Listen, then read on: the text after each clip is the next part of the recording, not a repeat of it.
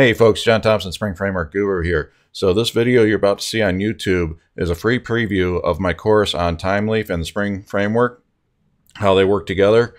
If you like what you see in this series, head over to my website at springframework.guru and you can learn more about the full course.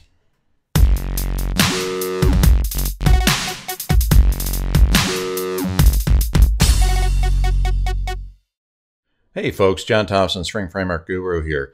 So in this section, we are going to be taking a look at some of the basics of HTML and also Bootstrap CSS. I don't know how familiar you guys are with both. I'm assuming that you might be a little rusty with HTML. I want to give you a quick overview of HTML coding and also Bootstrap CSS. We're going to look at doing some stuff in Bootstrap.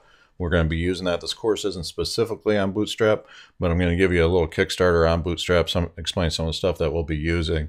Bootstrap is a really awesome framework. It was developed by the guys at Twitter, originally for Twitter. Now it's been open source, and it's probably one of the most popular CSS frameworks out there. There's a lot that you can do with it. You can make some really awesome looking websites real quick with it, which is why I'm pulling it into this project, so we'll have a nice looking demo website that we can work with going forward.